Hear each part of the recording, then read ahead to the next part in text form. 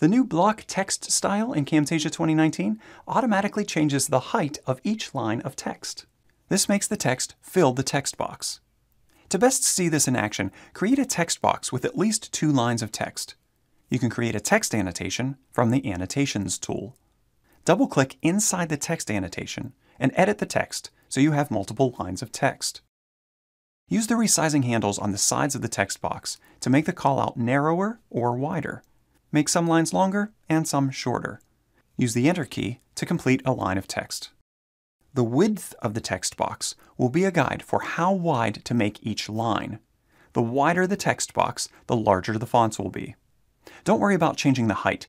After we apply the effect, the height of the text box will automatically change. Right-click inside the text box and choose Apply Block Text Style.